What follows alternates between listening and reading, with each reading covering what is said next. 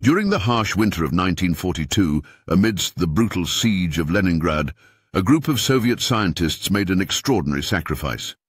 As the city was gripped by starvation, the botanists at the Vavilov Institute were entrusted with safeguarding one of the world's largest seed collections. Despite facing hunger themselves, these dedicated scientists refused to consume the precious seeds that surrounded them. Instead, they chose to protect this invaluable genetic treasury, which consisted of over 250,000 plant samples.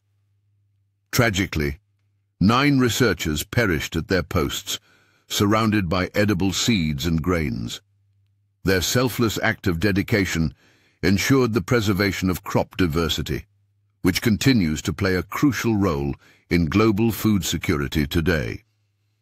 This remarkable story of scientific commitment during World War II remains one of history's most profound demonstrations of professional duty.